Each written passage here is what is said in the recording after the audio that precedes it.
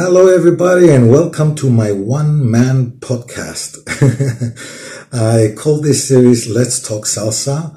I don't do them very often. This is actually the fourth video in the past over half a year. So I'm just, because my channel is about salsa and bachata, and you want to see moves and all that, but I think there are some things that are very important that we need to discuss. And some of the questions that you do, I cannot answer them, not because of time most of the times, but because it will take a big, long ass answer to do that.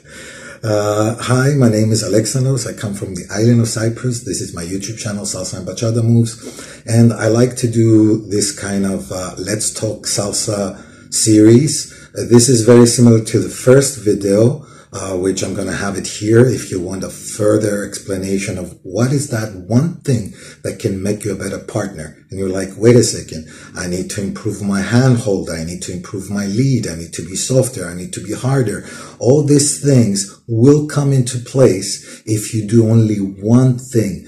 And that one thing, the special one thing that I'm going to analyze it in this video, what do I mean? Because I'm not just going to tell you that one thing. It is that when you dance with a lady, yes, you are the leader. She is the follower. She does what you tell her. But I see it as I suggest to her to do that. A 30%, maybe maximum 40%, I am leading, and the rest is her muscles, her own body weight. I've danced with quite large ladies that they are so light, which I ended up asking them again. So, coming on. The one thing that it really matters to be a good leader, it is to follow the lady. All right? Follow the lady. What does that mean? Okay. Let's take, for example, her level. You have to come to a point where you understand the level of the lady. Once you grab her, you're going to dance with her and do a crossbody lead with a turn and see how she balances. Let her turn by herself by a push. Do the basics. See how good she holds the rhythm.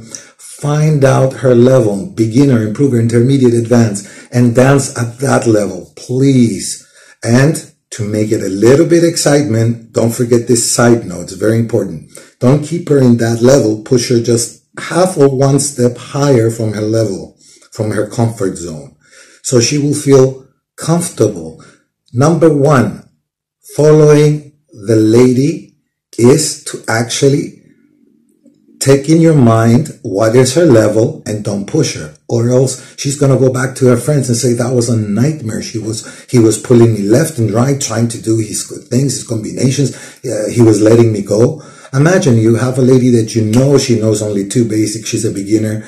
She doesn't have any footwork in her repertoire, and you let her go so you can do your stuff, and she's just standing there going, that will be a very bad experience. Okay? So in this coronavirus, remember these things. I'm going to have a few more. I'm doing to my left, my eyes, because I have some notes there, bullet points. Let's say I have a lady that I do a crossbody lead with a turn, and she off balances to the right.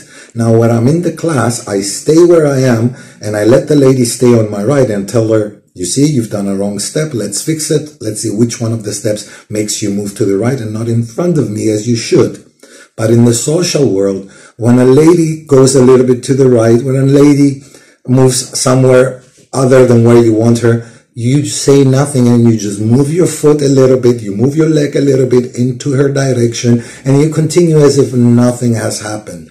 Because if this happens once or even twice or three times and you just keep on pulling the lady to come in front, she will feel that resistance and she will feel bad, like, what did I do? I mean, okay, I'm a beginner. Or even if you do this to an advanced one, which will happen, they will lose their balance. You should be there to pick them up.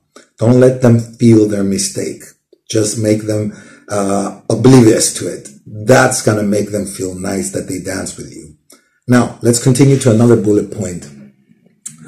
Move does not go through, don't go with it. Okay, maybe you don't understand this, but I do. Many of us go to a dance school and we learn a combination, and maybe it's intermediate level, let's say. And I go out and I'm really excited to do that combination, and I practice it all night. But with which ladies do you practice? Are you doing an intermediate move to a lady that you know her level is not up to it? Are you pulling it? Yes, it's good to have resistance and pull and give push, but only when the lady can handle it. If I dance with my partner and I give her a push on 5, 6, 7, she will execute with all the power I give her 3 progressional spins and boom, finish. If I take a beginner girl and I give her all that power that I give to my partner, she's just going to fall on the ground. So when you're going out and you have a lady that's not up to your combination that you really want to do, please do not do it. Just hang in there until you find another partner, which is a higher level, and keep the lady satisfied. Don't push her. For example, she falls off balance halfway through the move, but no, you want to, do it. You have to adapt at that moment. Bam, bam, just change the move from that direction. And you're like, why should I do that? To be a good partner, to make the lady not feel that, oh, I just ruined the move and it's my fault. That's what I mean. Always following the lady, caring about our lady. The next bullet point, don't worry, it's only 2, 3 left, but they're very good, I think. Keep her on the beat without showing it. Well, that's very important. I'll give you a small example. The lady gets off the beat and then you completely stop dancing, you count her in and you start. That is just so obvious. And the lady also feels that there is people around and you're just telling her, like a teacher, 5, 6, 7, let's go. What I like to do is just bring her close to me, fuck the beat, and just move with her, do a body wave, keep listening to the music, and when the one comes, I continue. So I take that opportunity to do some pump and grind or having some little isolations, and that makes the lady happy as well, that because she's not forced to follow, she's not forced to do something by herself, she just hugs with me and solos with me and then goes back to the basics. She has no idea she got out of the rhythm because that's what I wanted her to believe. Okay, it's nothing bad. I'm not making fun of the lady or anything, and that's the next point, by the way. I'll get to it in a minute, but I am actually making her feel more comfortable instead of 3, 4 times in the song stopping her and telling her, you did wrong the beat, let me bring you back in it. All right, so do it invisible. There are many ways you can think of doing that. Okay, be a good leader. The next one is smile, not laugh. Oh, it got me this into many troubles. Sometimes when something goes wrong, which will happen, even if you try your best to do all the things that I said so far and some extra things, you might disconnect. You might lose the lady more down, or she might go more down, or you might not make it on time to cover her mistake. And then you want to look aloof, relax, no problem, just smile. And then pick up the lady, she will smile back. And it's some of the best moves, actually, I do them by accident when the lady does a mistake. Well, not the best moves, but some of them are best moves. It's amazing from the mistakes what we can have, so you can see the positive of that. Now, why not laugh? Because when you loudly, it's like you're making fun of the lady. Sometimes I feel so entertained with the idea that something goes wrong that I like to push my brain to find a solution. So I do enjoy dancing instead of advanced ladies, which I do enjoy as well. I do enjoy dancing with a lower level improver beginner, so I can actually become a better leader and learn more variations to do things. All right, so you don't also want the lady to misunderstand that you're making fun of her. This happened to me. I laughed and she's like, are you laughing at me? No, I'm just smiling. But I was actually laughing, so I changed it into smiling. Now, the next point that I like, the next point that I really like, and it's going to be the last one, guys, you want to stop talking when you're dancing. And I'm not talking about leaning over and say, you're a great dancer. Do that. Or she leans over and she says, let's try that move we did yesterday if you're friends and you know it. Talk about that. But I'm talking about the boys. The girls don't do it so much. Maybe 1 out of 1,000. But the guys, they always do this. They say to the lady, do a turn. No, here you had to stop. Give me your other hand.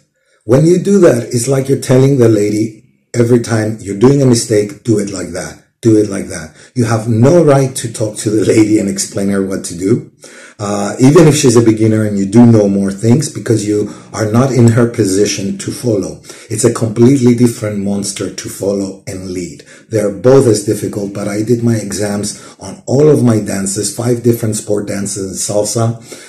As a man, choreography with a lady, and then I did everything as a lady with a man dancing it. So it's 2 different monsters. Do not compare.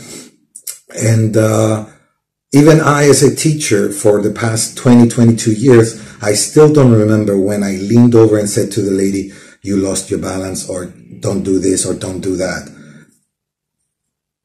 These and this, the body, these are the ones that do the talking when we dance. All right? There's nothing wrong about talking and making a joke or telling her you look lovely tonight over the ear. That's cool. But don't break the glass between you two and your chemistry by telling her off what to do. All right? And to finish it off is that is it. Our priority is not us looking good and trying to make our combinations. It's the lady looking good. And the only way the lady looks good is we give enough pressure, not too much, according to her level, and all the other things I mentioned before. So this one magic thing, think about it, guys. I'm a leader, and I say I do not lead. I follow.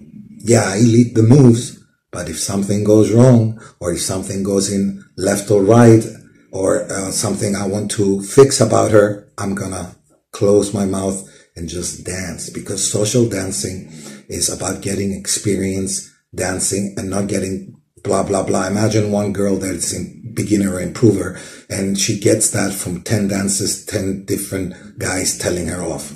Is that gonna make her continue salsa? Is that gonna keep her into our society, a beautiful, beautiful, lovable society that we are? I've been to all over the countries, and almost 95% all the salseros are the same. Great people, talkative people, smiley, and they just want one thing, to dance and get better. That's it. I hope you guys like it, guys. This is Let's Talk Salsa series. If you like, leave in the comments below other questions you may have so I can make videos like this, and then you can also get my opinion, because salsa is not just a dance, it's a social experience. And for all of us to be social in each different environment, we have to know some things. All right? Thank you very much for watching. Please give it a like, subscribe, and check out the rest of the 700 videos I've uploaded up to now. I'll upload it by now, 2021, January, and we have 700 videos. I'm very proud of them, and I'm just gonna keep on uploading until I get also a very, very good camera. This is my mobile. If you like to help, link in the description for donation through PayPal. Thank you very much. See you on the next video.